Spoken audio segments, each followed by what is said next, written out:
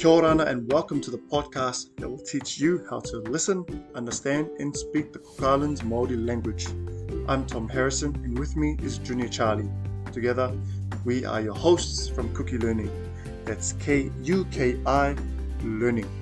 Now it's just myself for today, so let's get started. Welcome to lesson number 9. In today's lesson, we are learning noh-air mai cor-eh. For this, we need to refer to the previous lesson, which was lesson 8. You will know that noh-air mai cor-eh has two English meanings. The one we learned in lesson 8 was, where were you?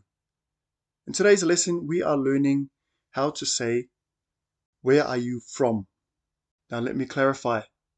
In Cook Islands Māori, noh-air mai cor-eh has two English meanings. The first one, where were you? The second one is, where are you from? That's what we're talking about today. When would you ask someone, where are you from? Noh-air mai cor-eh. You would most likely only ask for those that you think would understand. So if you see a local that's speaking and you think, oh, maybe they're from New Zealand or from Australia, you would ask them just to clarify, noh-air mai cor-eh, where are you from? And they would tell you, Australia, New Zealand, or they might say, I'm from here. Noh-air mai cor-eh, where are you from, is more commonly asked to children or high school students. This is because it's used as an introduction and someone might ask them, where are you from? This is referring to what village are they from or what island are they from. Here's an example.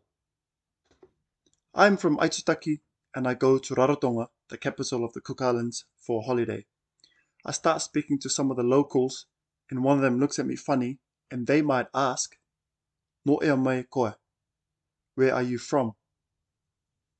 I would reply, no Aitutaki mai yo, I'm from Aitutaki. So the two phrases there was, noh-air mai cor-eh, where are you from? And I replied, no Aitutaki mai yo, I'm from Aitutaki. This is the end of the lesson. Very short, very sweet, and hopefully to the point. Make sure you listen to the previous lesson, lesson number 8, which breaks down how to pronounce noh-air mai cor-eh. Again, please remember, noh-air mai cor-eh has two English meanings. Where were you and where are you from?